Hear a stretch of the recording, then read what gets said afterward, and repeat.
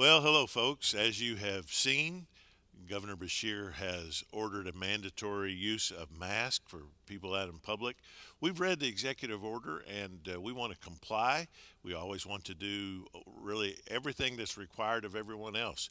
And so the wearing of masks is a good thing. We do believe that it helps prevent the spread of COVID 19. What that looks like for us is we want you to wear a mask when you come and when you enter until you are seated. And we are going to seat you, as always, socially distant, at least 6 feet from every other family group. Once you're seated, if you wish to take off your mask, you can. But I would ask, first of all, that you make sure you understand we have to seat you. As things have sort of settled into a feeling of a little bit of normalcy, some people have wanted to insist on sitting where they want. You don't get to do that. Listen to me. If I can preach 3 times on the weekend, if our volunteers can clean up after you, you can sit where we ask you to sit. It's just reasonable. During this time, there's been so much noise and so much division. I'm asking you to make sure that we as a church stay united. We're not going to divide over silly little things about like where you sit. We're going to be safe. We're going to get to worship together. We are trying to do everything according to CDC guidelines. We're not being belligerent. We're not being adversarial in any way. I have sometimes pushed back against certain things in a public way to say that I think some things could be done better. But when everyone's asked to do something, we're going to comply. We're going to do it too because we want to be safe. So once you're seated where we ask you to sit, socially distant from other people, if you want to take off your mask, you're free to do that. Then when we're dismissed, we're going to ask you to put it back on and to leave, again, socially distant. Now, I will tell you, what we're doing, frankly, works. We have learned after the fact that we have had people here at Buck Run who were COVID 19 positive. We learned that well after the fact, but because of our protocols in place, there was not a spread.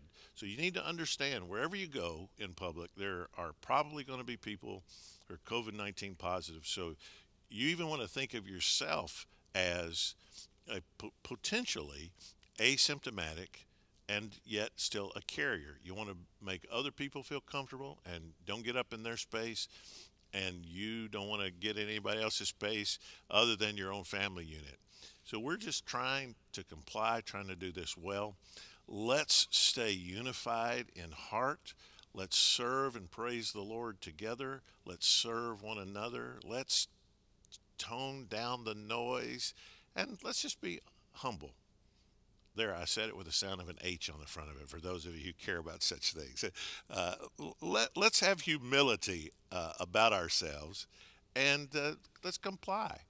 Because if this is what we have to do to be together, to hear the word, to sing praises to the Lord, it's a small price to pay. Now remember, if you don't feel safe or if you're in a vulnerable population, nobody's judging your spirituality because you stay home.